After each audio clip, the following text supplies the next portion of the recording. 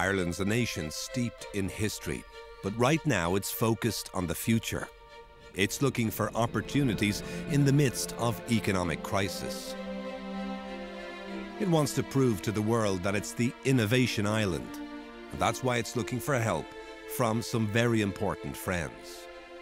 The real issue is, after you get over this short-term financial crisis, what do you do next? Ireland has to start looking forward for the next 10 or 20 years and say, we have to do something new and different. Craig Barrett and Ireland go way back. Investment from Intel and other US multinationals fueled the rise of the Irish economy. But now the Irish need to create their own global brands, to come up with their own world-changing ideas. And once again, Craig Barrett's there to help. This is where the ITLG really plays an integral role, looking back at Ireland, look at entrepreneurship in Ireland. How do you have indigenous growth? How do you get growth of Irish-based companies? And you have a series of executives who are in Silicon Valley where entrepreneurship is king, and trying to bring that experience, bring that capability back to Ireland.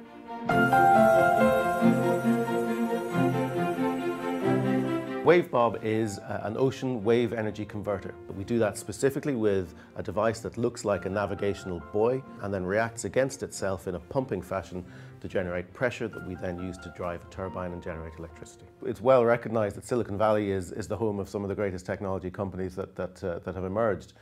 So that kind of deep understanding of what it takes to scale a technology company is really important. You know, clearly in the clean tech space, we're seeing probably half of the amount of clean tech investment in the US is coming from Silicon Valley. The ITLG in particular for us has been very important in giving us access into the Silicon Valley community. It's been important in terms of accessing expertise, and indeed John Hartnett, who has set up the ITLG, serves as one of the directors on our board. So having somebody who's based in Silicon Valley with a broad network into a sensible, experienced technology market is very important to us.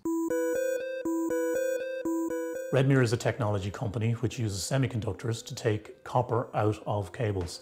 The ITLG produces tangible results for companies like Redmire by focusing on the issues that are really important to us. There's a lot of talk about the tough macroeconomic environment at the moment. Forget it. Redmire and the ITLG share a common outlook, and that is to do what's necessary to deliver growth.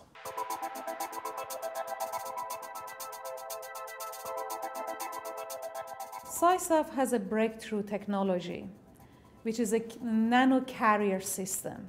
Using our carrier system, we can improve safety and efficacy of active ingredients.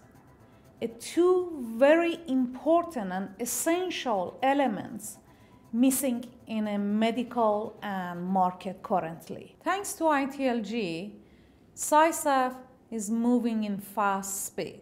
From a startup company going to medium-sized company, the licensing deal, which we were expecting take 10 years, reduce in 2 years. Perhaps this is the best reason why we think we need alliance such as ITLG. This is a state where so many people come from around the world and bring so much talent, and you are an example of that.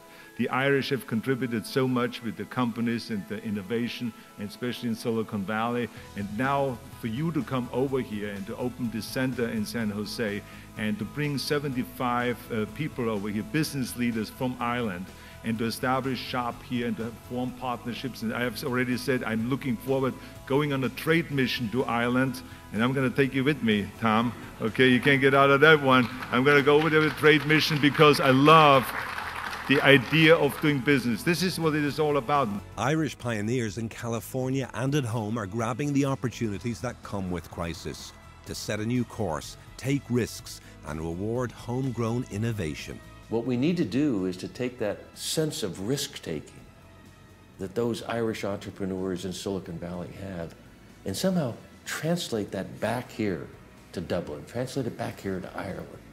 We need that same sense of risk-taking here. Society needs to accept that model, that it's all right to take a risk, it's all right to fail, and that's the only way that Ireland is going to succeed. And that's what I think the ITLG should be very, very good at. We have the experience in the members to bring that capability back to Ireland. and to show what can be done.